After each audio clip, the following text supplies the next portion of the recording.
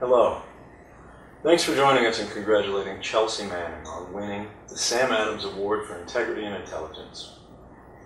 The Sam Adams Associates tonight will be discussing the merits of Chelsea Manning's revelations and how she came to be selected for the award. Unfortunately, I couldn't be there tonight. I'm going to comment generally on an issue that she raised to public prominence that's very important but less well acknowledged. That issue is overclassification. Overclassification, where the government uses the state secrets privilege to withhold information from the public that's not related to national security and is otherwise unjustified, has become a serious problem. Just a few days ago, we saw the Prime Minister of Australia argue that the price of shrimp and clove cigarettes in Indonesia is a matter of national security, a security matter in the Australian state.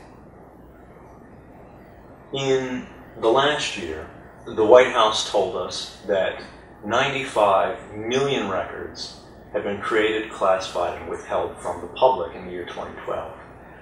That's more than any other year on record and shows a trend where the government is withholding more secrets than ever. And this is not unique to the United States. Many other Western governments are on the same trajectory. Now, this is a concern because documents that we received from Manning showed us that some of this information is unambiguously necessary for public ends.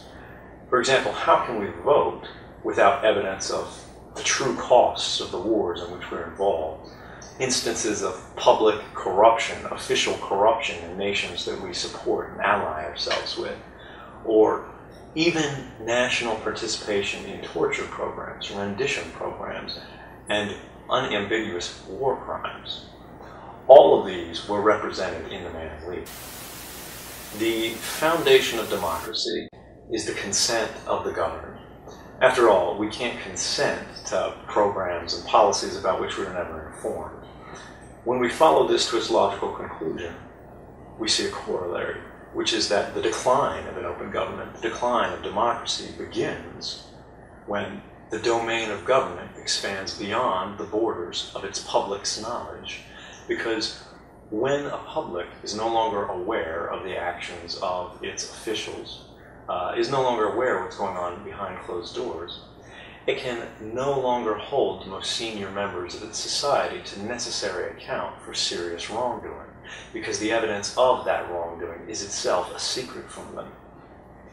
Now, I believe we have to remember that the distinguishing strength of democracy is self-correction, that no matter how bad things get, the public, in partnership with a free press, can detect and correct the mistakes of policy by well-intentioned but misguided officials. It's this self-correcting, self-determining form of unapologetically American government in which Chelsea Manning so valuably participated.